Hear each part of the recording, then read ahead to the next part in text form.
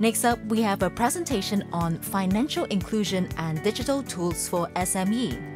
What is the role of digitization in financial inclusion?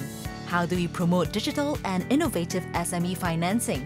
And what are some of the challenges involved?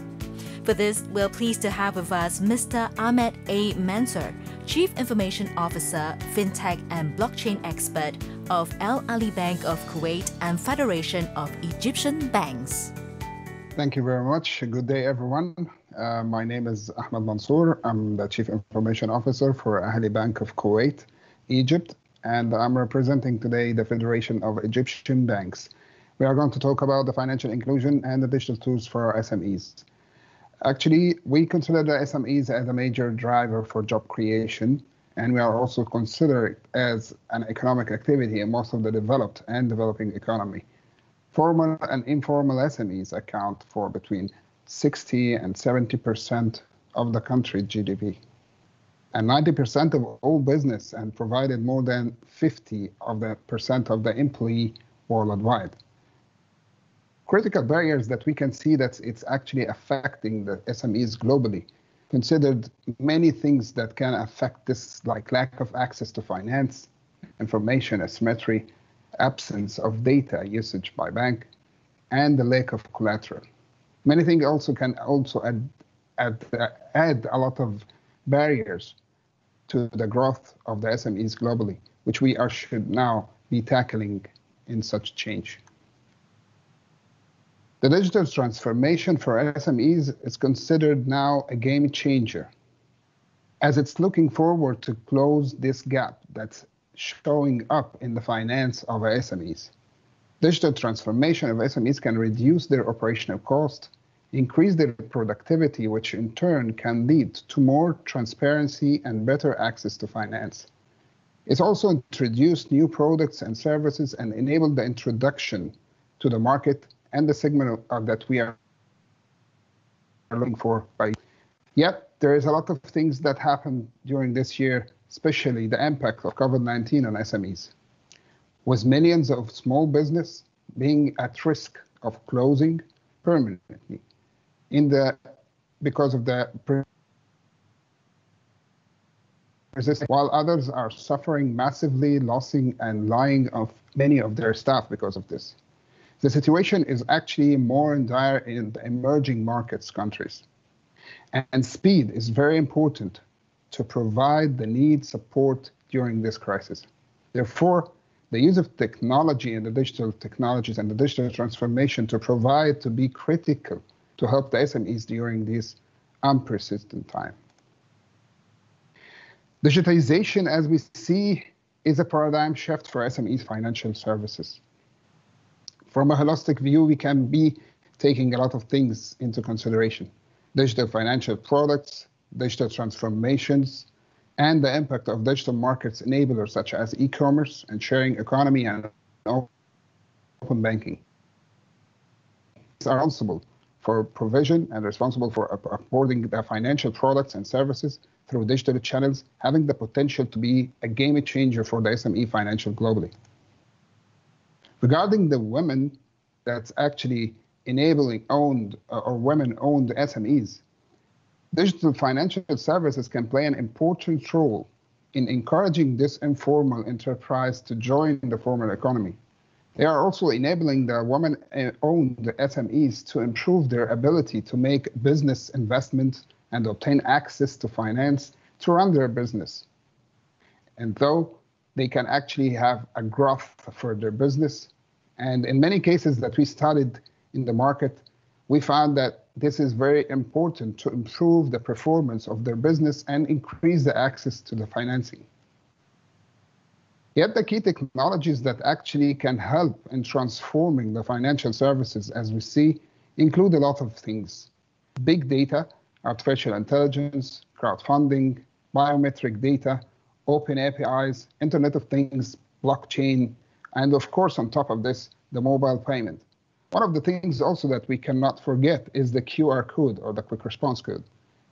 All these technologies can actually help to improve and to mandate how things can be changed in the SME world. The innovations that we see now in the market help develop a new business models and financial products that are helping in addressing the SME finance gap. The digital payment in the MENA region catalyst is actually showing a lot of figures that's important to us to understand. One of this is the large youth population. The young population actually represents 60% of the ages here. Unique mobile subscriptions almost like 70%. The global average is around 66%. The mobile internet penetration in the MENA area is more than 50%. The high smartphone penetration nearly 60% as of 2020 and expected to grow to 74% by 2025. The rapid adoption also of the e-commerce shows that there is a strong growth of the digital payment in the future of the MENA area. Regarding the digital lending as one of the things, technology make it possible for digitalize different types of credit products and to be able to offer them to SMEs in a faster and more convenient and cheaper way. Using new credit risk models, alternative data sources, and digitized transaction data enable better data collection and credit assessment. Through using a lot of services and providing more data and using online transaction, having online information, providing control, all this can support the digital lending in the SME finance. Yet there is a lot of challenges that face us here. The low digital and financial literacy is one of the things that we have to focus on. The limit of the internet connectivity is also one of the things that's important, the infrastructure that we need to build so that the people can use the digital solutions. The lack of data privacy, digital identity, the protection of data and the cybersecurity is a major thing now. Lack of identity also is a major barrier and challenge and risk when we are talking about the SMEs. The impact of large e-commerce platforms, big data, that the companies that working in the technology, the tech firms, they are also a challenge and a risk when we are talking about SMEs. Banks and Fintech regulation holders is one that we need the regulators to focus on to make a more enabling environment for the SMEs to work.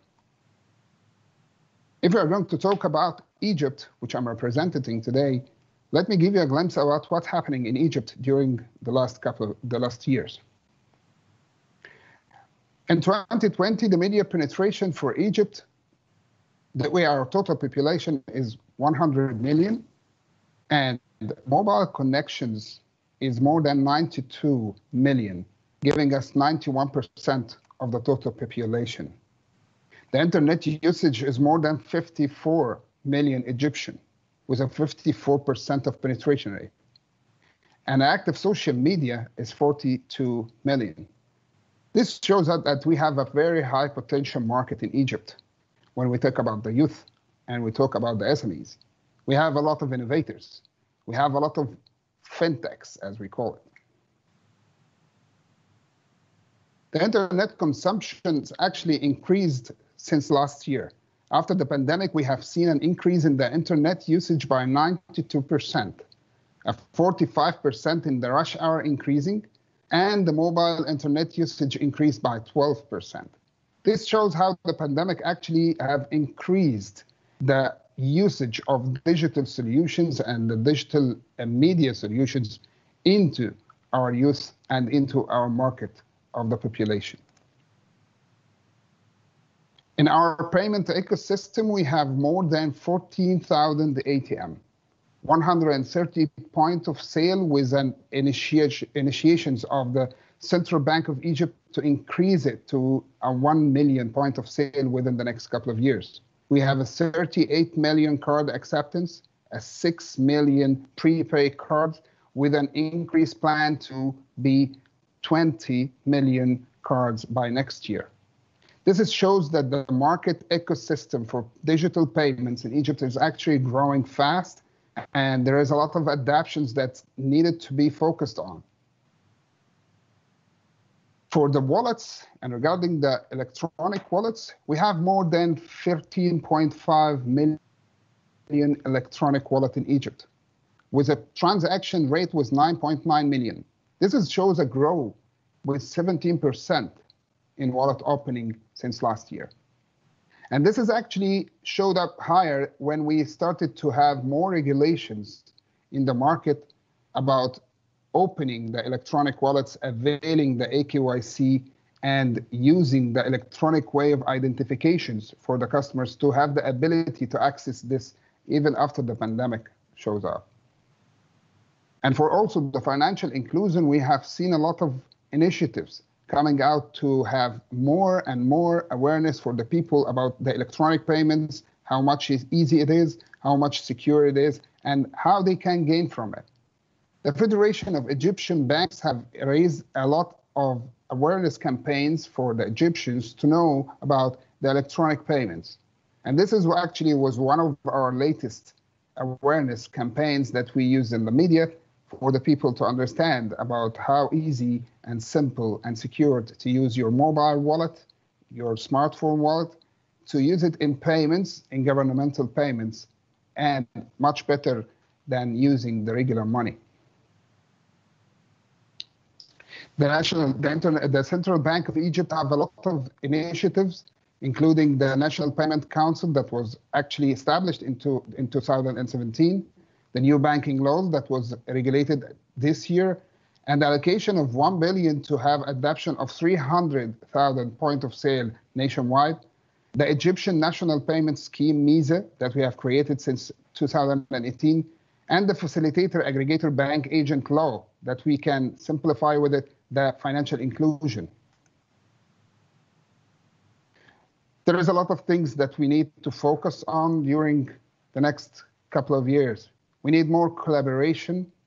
We need a collaboration between the financial service provider, the mobile network operators, and the entrepreneurs, the regulators. The Egyptian market actually have a lot of big potential for the financial technology. We have a lot of potential for opening new innovation. We have a lot of youth that actually entering the market of fintechs, the market of digital transformation. We have a very good infrastructure, and we still need a lot of things to be applied in the next couple of years. Yet, without this kind of collaboration that we can have between all these parties, I think that it will be a little bit hard to achieve a lot of things in the future. We have to understand that the digital transformation, the digital technology that we are showing up today is all working as an enabler for the financial inclusion. What we are seeking here in Egypt is to increase the banking sector and also increase the financial inclusion, which is the main target for our sector and our financial services providers in Egypt. Towards the financial and the new next normal, we have to adapt with building a new digital infrastructure. We have to ensure that our country infrastructure is ready to accept such things. And for this, we have a lot of initiatives that was built from the Federation of Banks of Egypt and also by the Central Bank of Egypt and all the other regulators to ensure that this happens.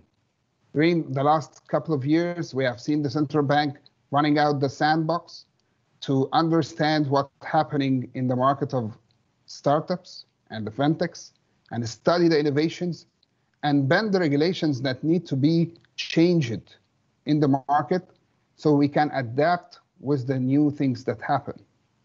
We have seen also an introduction of the fintech, the introduction of the Fintech Innovation Hub that actually can support fintechs, that actually can support innovators.